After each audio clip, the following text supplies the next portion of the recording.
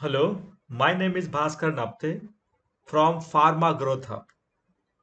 So the today's question for a discussion is about again the Karl Fischer titration, and let us understand whether the Karl Fischer titration dependent onto the pH of your sample. Because in case if your sample is highly acidic, the pH of the sample solution can become lower towards the acidic side, and in case if your sample is highly basic, the pH can get increased. So it is very important to understand in case of this situation, the higher pH or lower pH will be there in impact onto the titration, onto the determination of the water content. Yes, so we are going to answer this question as a part of this video. So you need to understand that the rate of the reaction depends on to the pH value of the solvent.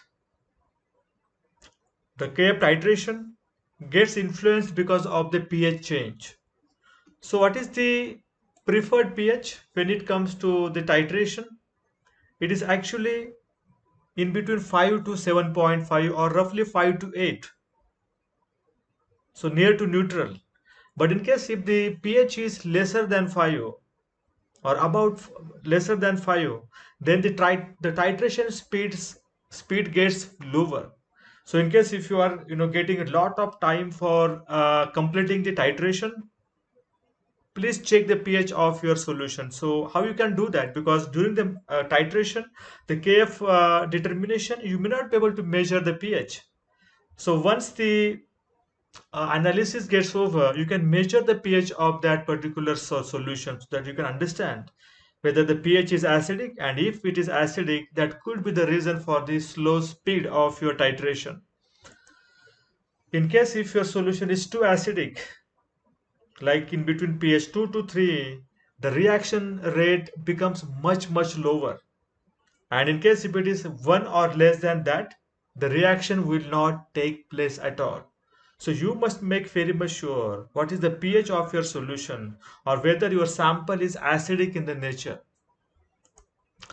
A side reaction occurs at the higher pH, above 8, and that consumes the iodine. If your sample is highly alkaline basic in the nature, that can convert the pH into the higher side above 8, and this will lead to the side reaction which will consume the iodine, that result into the higher consumption, and you may falsely reporting the higher content of the water value. So what is the preferred pH range for the Kf titration? So it should be in between 5 to 7.5. In between 5 to 7.5, this reaction rate is very good. In case if it is lower than 5, in case if it is higher than 7.5 or 8, you will have the challenges as discussed above. So in case if you are using highly acidic or basic samples, then you need to use the buffering agent so that the pH of this final solution be in the control. So for example, if you are using the alkaline solution, you can add benzoic acid or salicylic acid, which are acidifiers, and that will further result into the decrease of the pH value. In case if you are having the highly alkaline samples, then you can add imidazole or pyridine while analysis of the sample so that the pH will get increased a little, and it will be in the range of 5 to 7.5.